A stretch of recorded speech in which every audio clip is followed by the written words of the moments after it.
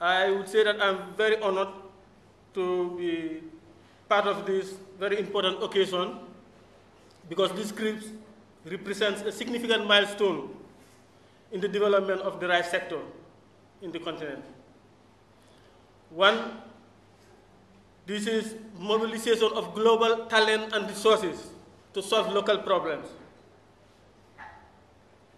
And it has never been second to anything so far happening in this continent.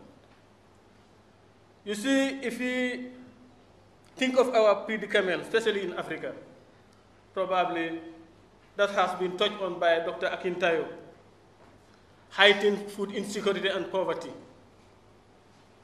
All premise on the simple fact that our agriculture is underperforming because we are using very little science.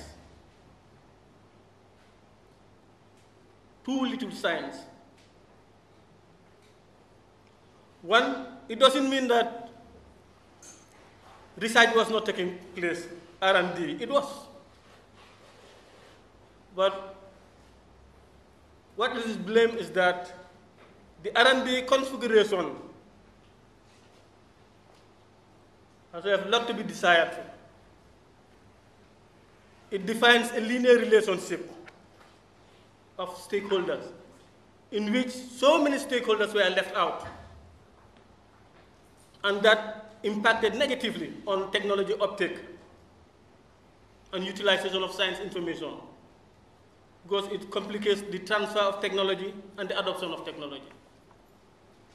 Now, there's a proposed new paradigm that's being pushed by the African Union technical arm.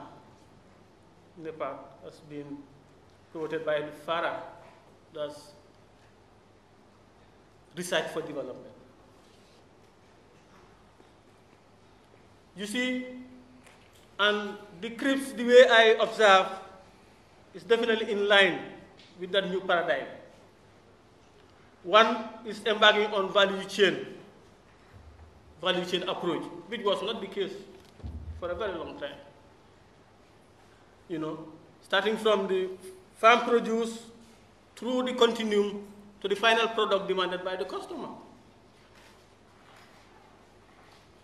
You know, with the segments and the linkages that connects all the dots in between, involvement of actors.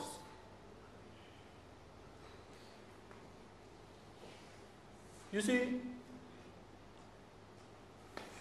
this put into the context of socio-economic, socio-cultural conditions as it is presently in Africa, as well as the complexity of our farming systems. We have to adopt this new paradigm to give chance to technology adoption in order to at least enhance productivity so as to alleviate food insecurity and poverty.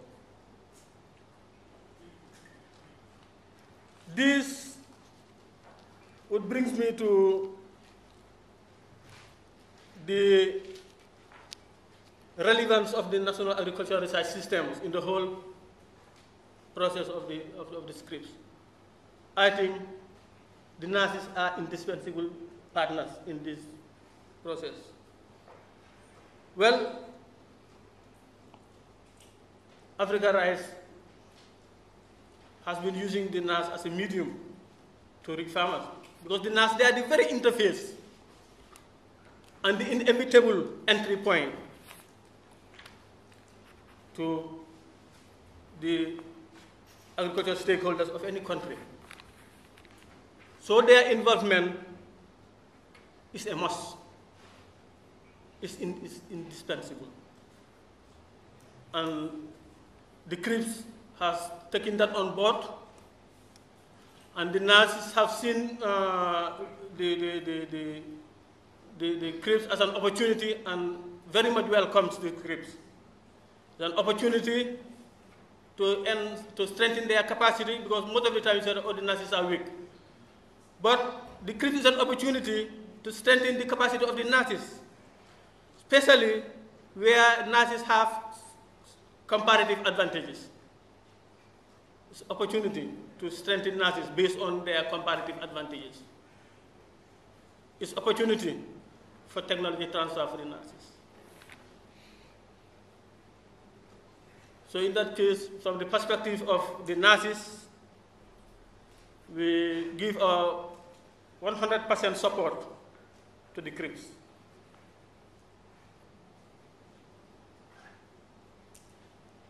Now, I've also observed that with the elaborated work plans presented here, with all the defined milestones, the activities that I will be undertaking to achieve those milestones, and the timelines to achieve those milestones.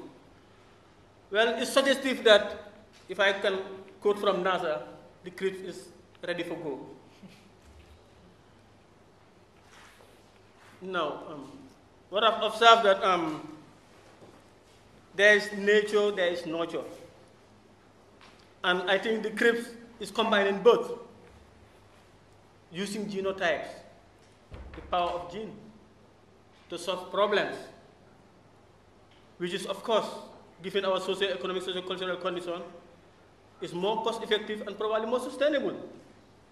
But at the same time, we haven't forgotten the nurture, that in as much as the potential, the environment matters for the realization of that potential. And so is the optimization of the environment of these genotypes. So is the cropping systems and the other natural resource bases that have been optimized, the technologies to increase the productivity of our production system, at the same time maintaining the functions and services of these ecosystems. So all these things are taken on board in the GRiSP, and I think that is, to my view, the essence.